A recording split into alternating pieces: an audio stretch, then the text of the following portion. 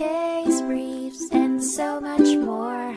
LSData's got what you're looking for. In a legal dispute brought before the United States Court of Appeals for the Fifth Circuit in 2011, Shani Burnett locked horns with her prospective employer, Stewart Title, Inc., over a contentious issue. Are private companies allowed to reject job applicants based on their bankruptcy status?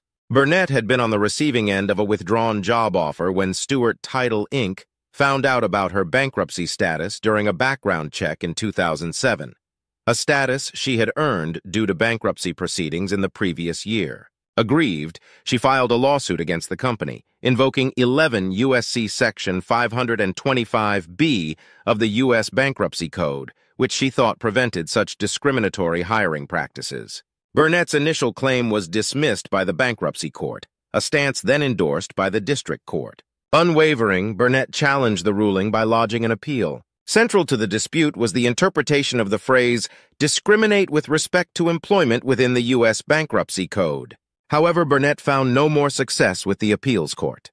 In a majority opinion penned by Circuit Judge King, the court not only upheld the lower court's rulings, but also extended its interpretation of 11 U.S.C. Section 525B.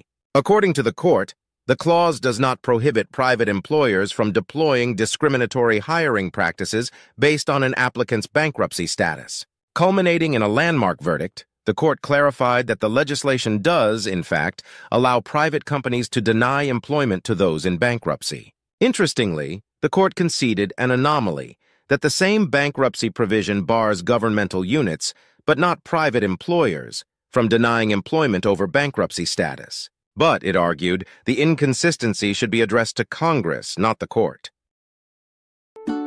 Case briefs, and so much more. LSData's got what you're looking for. Visit lsd.law, elevate your mind. Leave the stress of class.